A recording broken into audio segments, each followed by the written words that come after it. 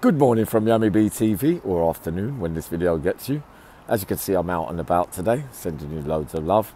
Following on from this morning, you know, when we talked about in Just for Today about the emptiness and loneliness, and there's always a lot of theories and talk about where it actually comes from. I know that since I've been released, you know, I found that a lot of places I frequent, whether it be old age pensioners who obviously suffer the most over loneliness, you know, for one reason or another, and then obviously other people as well who, since I've been out, tell me that just because I've been away 10, 20, 30, 40, you know, in bits of, in long periods, they've also been prisoners in their own homes as well for one reason or another, whether it be losing someone close to them, breakup of relationships, suffering hurt, with kids being taken away, all the kind of things that can leave you feeling and having your self-worth questioned, which again can lead to really serious bouts of isolation.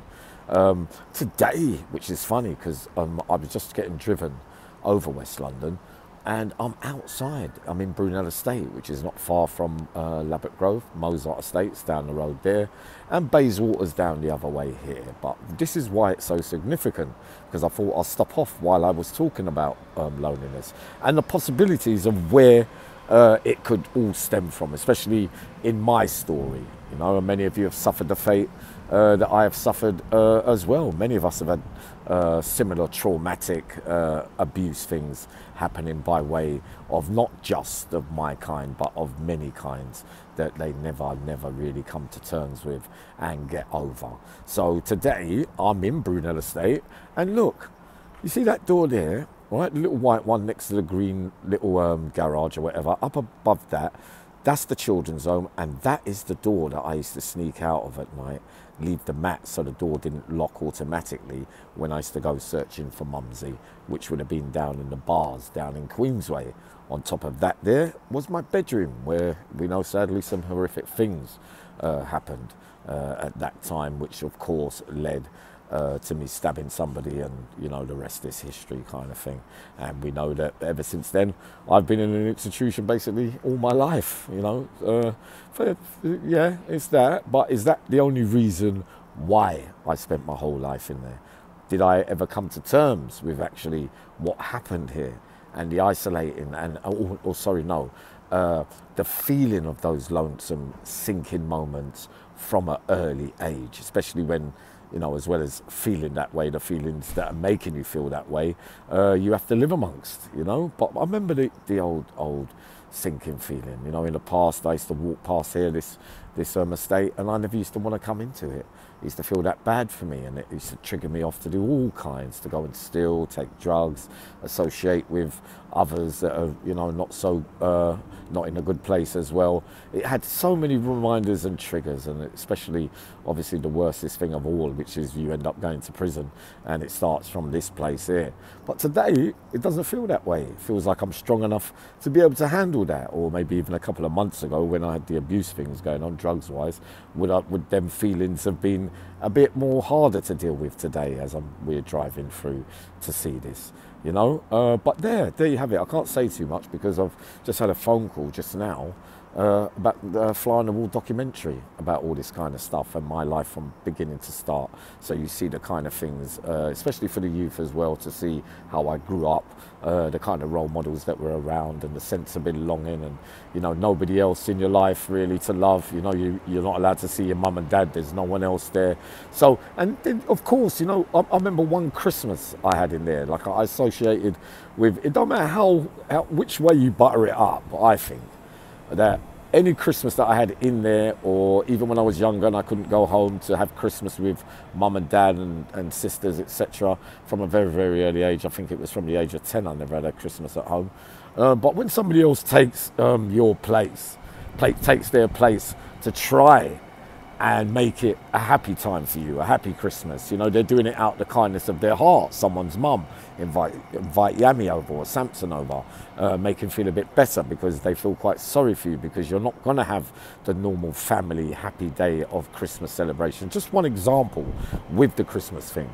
But I'll tell you one thing, it still never made me feel better, because it always made me believe that there was something wrong with me, that everybody was trying to make it a nice time for me because of what's happened to me and my situation and circumstances. So as much as that you're grateful and appreciative, and you know it's nice to feel that, you still feel that you're different, if you get what I mean, when you're not experiencing those close relationships with mum, dad, and you're the odd one out, and everybody else, you know, you start thinking, you get on that poor me and the sinking thing, which I don't really get on anymore, because you know the moving forward stage with me now is to express and let people know exactly what I was feeling and thinking about such things, and to help them know that you're not all alone in this world, that there are places now where you can get help that you didn't have back in the day.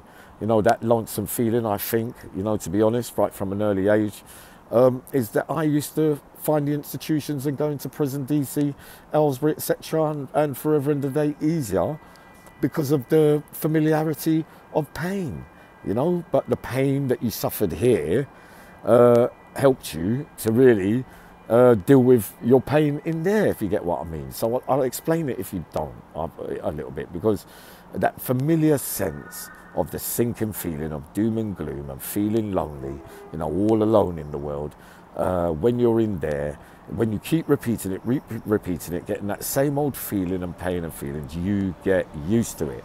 So that's what I mean by familiar. So it's easy to deal with, but it's not the right way to feel.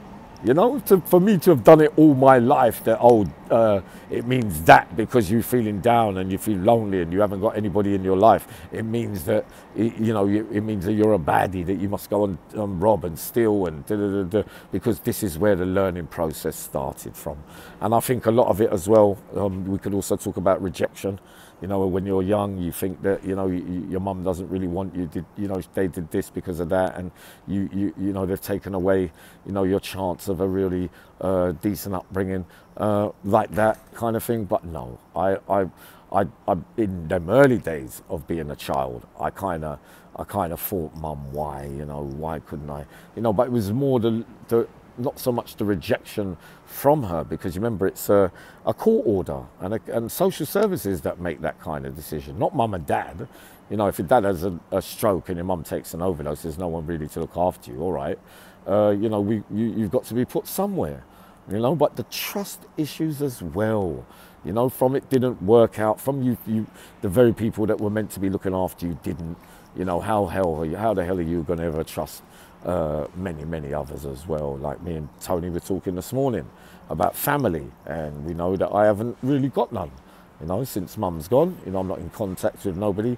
But again, the reasons I say about family is my brother, my nephew, my uncle, my sister, is because obviously without having, you know, much of it to resonate with, it feels like I've been trying to find a family in later life that I could love and feel really close to, and the feelings. And I think that stems again from here, because you searched all over to find that closeness from strangers, from people you just met, and there's a whole lot of letdowns along the way. But now we find out that you can still find family. You can still get them values and feel that feeling when you find new friends or people or long-term friends that you really connect with. And I call them family now. So it's almost like I've adopted a new family to make up for the family probably that I didn't really get to experience enough over them 40, 50 years. Is it wrong for me to do it that way?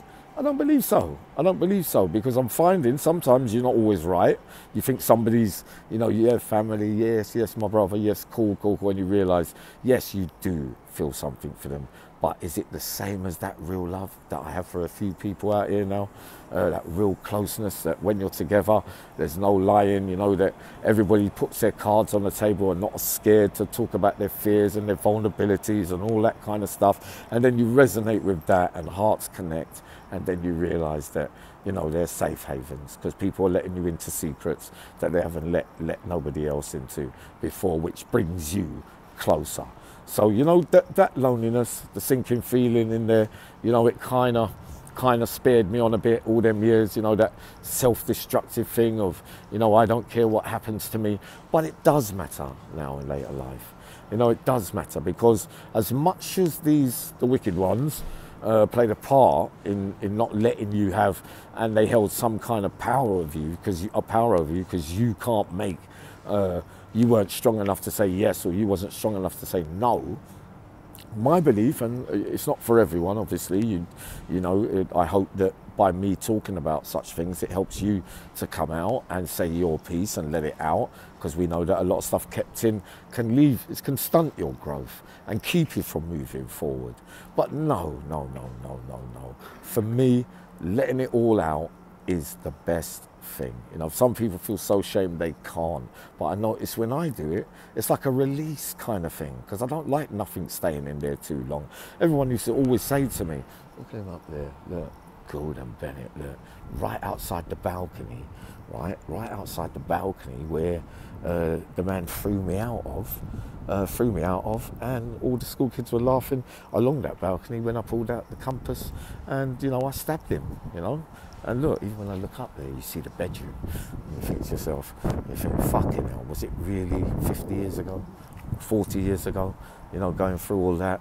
But no, the loneliness, I believe, and the sinking feeling comes from a mixture of things, with loss, love, rejection, all the things that were taken away from you at vital times that you never got to experience in a normal way, like many do get the chance to do, which leaves you to your own devices and learning what you were taught from the teachers that were around you. And in later life now, like we said in many other things already, I take the power back. Because they think, like, oh, sorry, I was meant to say that earlier.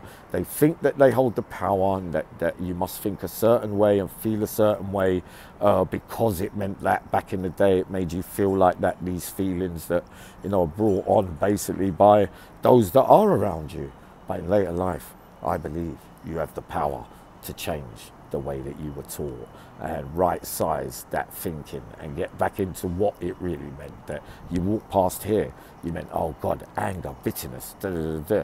Yes, that's allowed, but to right size it, to have control over what it means, that something that's happened, but something that's happened that you can help others with and move forward and try and prevent it, you know, prevent things happening again, and letting people see that you can move on and get away from it all. You know, it's easier said than done, I know. Here's me talking and telling you all this because I'm in a good place at the moment and I'm ready. But no, I think I've talking too much. But in the documentaries coming soon, and also, yeah, you lot have been saying for months about the audio books. Well, hey, I've had 2 phone calls today asking me not just to do audios on true crime, other things as well, but they're outside, the companies are outside England. So you've been telling me that for months, saying, Samson, Yammy, why don't you ever think about doing this and doing that? So we've got other little prospects coming as well now away from the channel.